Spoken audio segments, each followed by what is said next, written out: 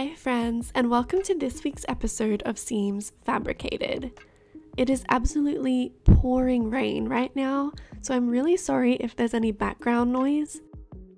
I am your host, Lily, and today we will be talking about endangered and extinct animals that have been affected by the fashion industry specifically. It's well known that the fashion and textile industry is the second most pollutant industry in the world, right behind fossil fuels.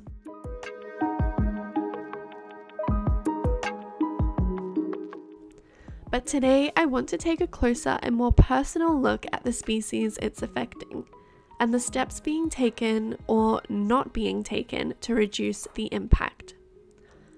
I'm sure we are all aware that animal skins have been used for clothing for a long time, from ancient Vikings to Prada handbags. But thankfully, we are becoming more aware of the animal exploitation, and many brands and countries are restricting or banning the production and import of animal skins and furs. But today, I'm not talking about the animals that we wear. I'm talking about the millions of species at risk in the wild because of the clothing choices that we make. At the moment here in 2022, there are currently 41,415 species on the IUCN Red List, and 16,306 species that are currently threatened with extinction. Those are some really big numbers. Last year, 23 animal species were declared extinct, which is the largest number of official extinctions ever.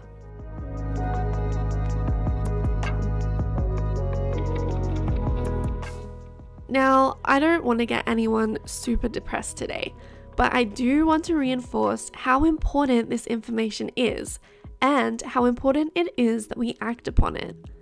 We are currently living through a mass extinction event, and according to scientists, it's comparable to the extinction of the dinosaurs.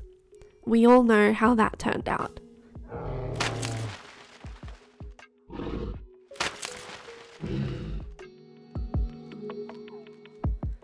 However, unlike the dinosaurs, this event is purely caused by human activity. So let's get technical. What exactly makes a species endangered? There are 5 main criteria points that are taken into consideration when evaluating a species. These are the present or future threats of destruction or modification of its natural habitat, overutilization for scientific, monetary, or entertainment purposes, disease or predation, inadequacy of steady numbers in the wild, other natural or man-made factors such as noise pollution. So, I'm about to blow your mind. Technically, humans are on the endangered species list. Wait, what? Our natural habitat is being destroyed. Vital resources are not available to millions of people, and according to the World Health Organization, 1/4 of the world's deaths every year are linked to environmental issues, not to mention contagious diseases. So clearly, it is not just the plants and animals that are suffering.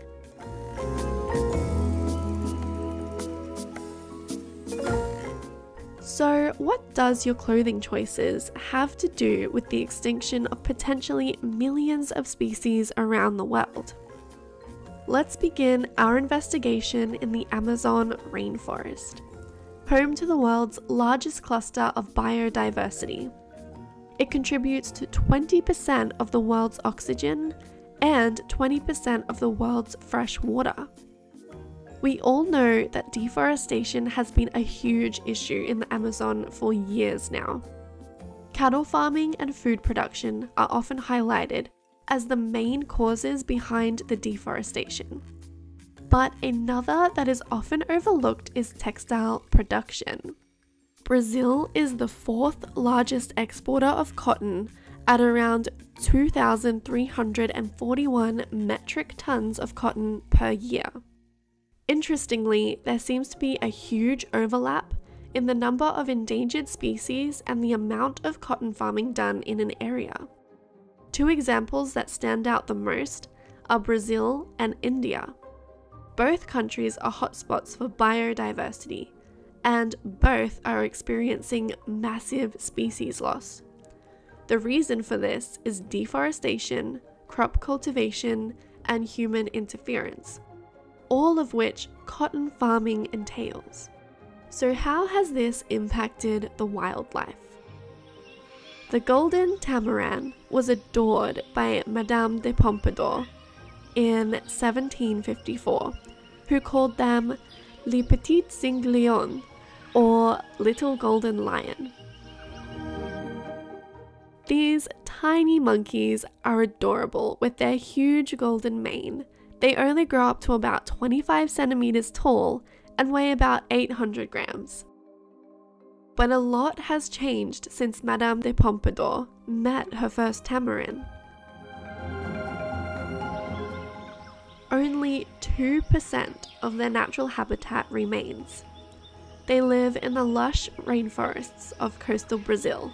They travel over vines in the canopies of tall trees and eat native fruits and bugs.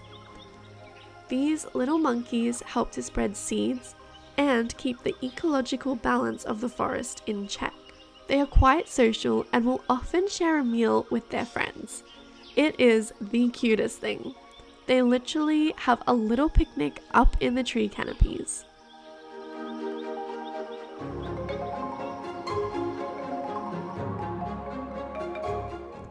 Thanks to the amazing conservation efforts of many zoos and locals, the numbers have increased around 3,000, with the help of many incredible scientists and ecologists. Unfortunately, the threat still remains. Their habitat is fragile, and despite the increase in numbers, any more loss in their unique habitat could be the end for these delightful little creatures.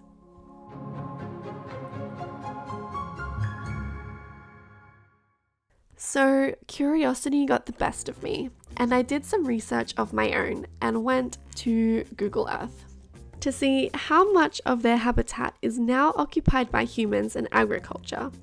And honestly, it's quite confronting. Brazil and the Amazon rainforest as a whole look so lush and beautiful and green from far away. But as you zoom in, the trees separate, and little squares and rectangles start forming by the thousands. You can clearly see the end of the rainforest right up against farm fences, and the deep green of the forest is such a stark comparison to the dusty greens and browns of the agricultural farms.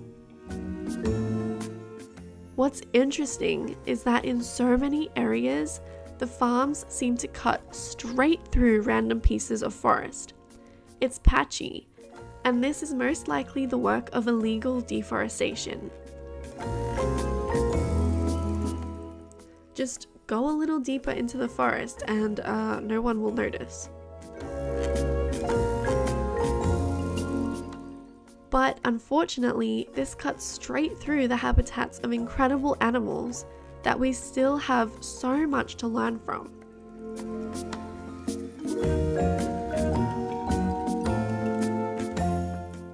Another major issue within the textile production is the water usage and contamination, which I have covered in a previous episode.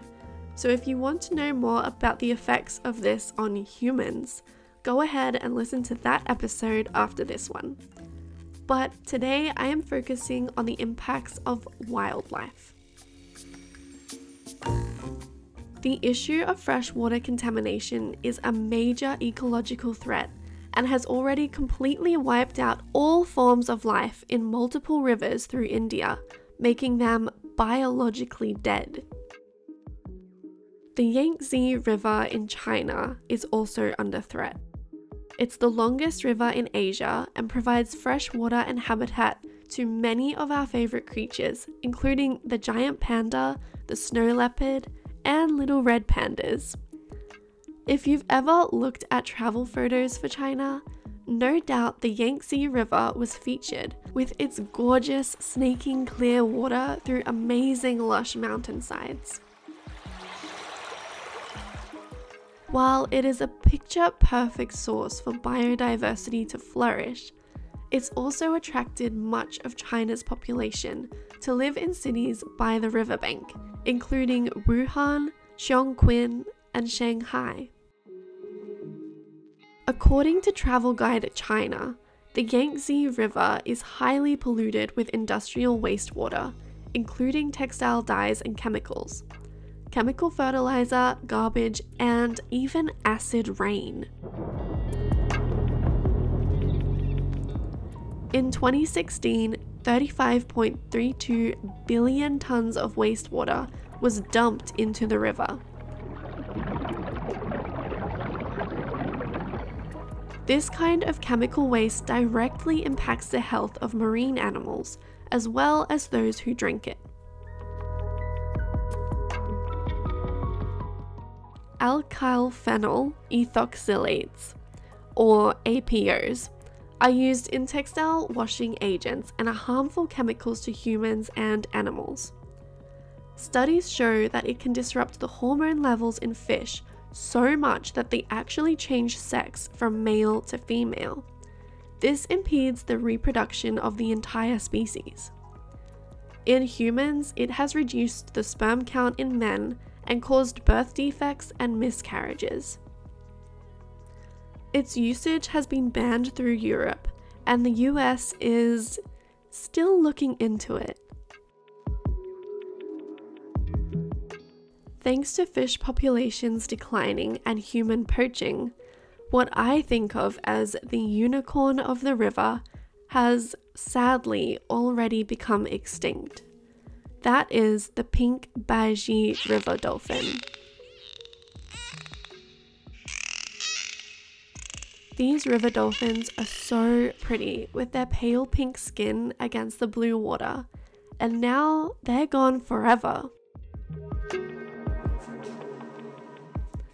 Since the discovery of their extinction in 2006, the finless porpoise has been declared the last surviving mammal in the Yangtze River and is now critically endangered.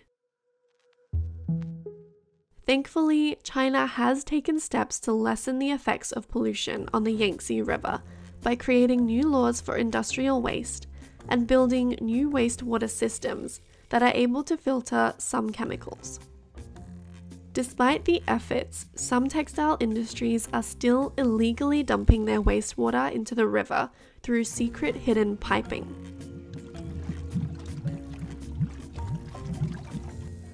Greenpeace publicly called out H&M, Converse, and Calvin Klein for using these factories. Unfortunately, I don't think there was too much follow-up with any of these accusations, so I can't tell you for sure what became of that.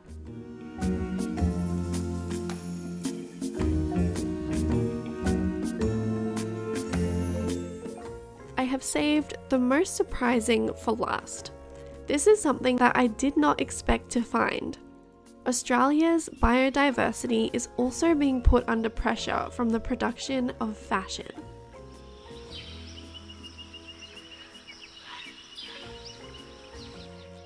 The Murray-Darling River is a staple piece of the Australian southern terrain and is home to incredible biodiversity. It's the heart and soul of the animal's habitat and also provides freshwater access for over 2 million people, which in Australia is a lot of people. Australia is very well known for its unique collection of animals. The Murray River is home to 367 bird species, 85 mammals, over 50 fish, 31 frogs, 46 snakes, 100 lizards, 3 turtles, and 124 families of macroinvertebrates. Of this amazing list, 57 species are on the endangered animals list, and 20 are already extinct.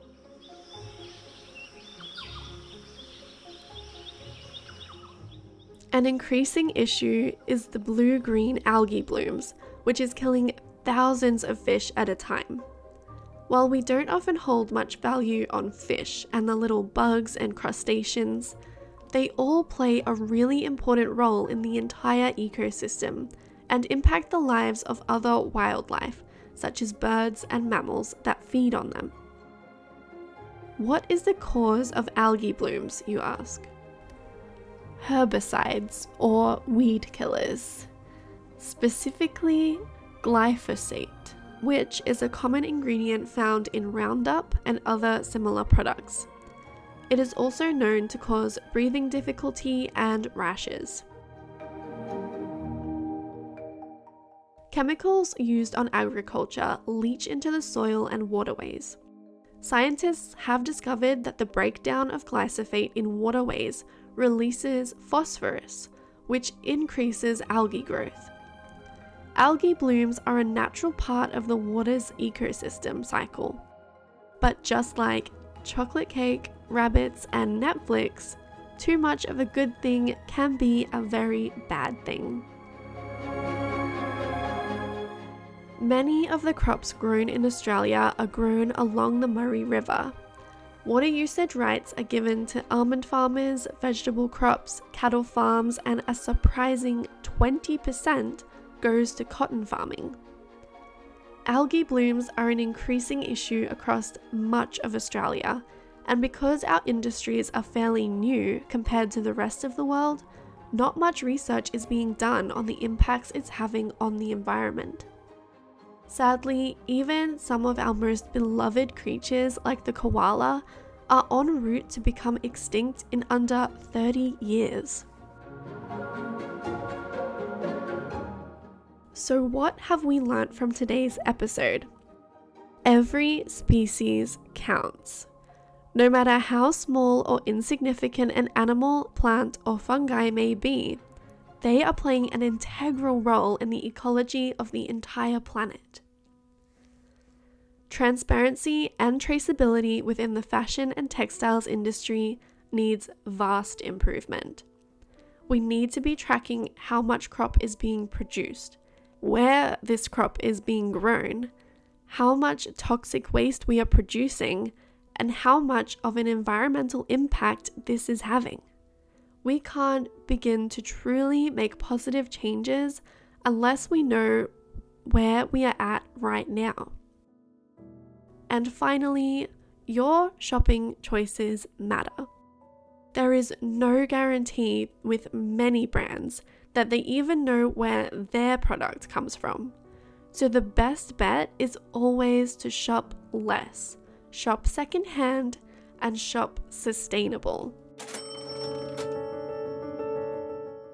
Thank you so much for listening to this week's episode of Seems Fabricated. If you have made it this far and you've enjoyed this episode, could I please ask you to give this podcast a rating? This will increase my visibility and help me spread this information to many more people. Of course, you can always share this podcast with your friends, family, and strangers on the internet. Your support really helps me out, so thank you so much for listening to this episode. This podcast is available on Spotify, Apple Podcasts, and Google Podcasts.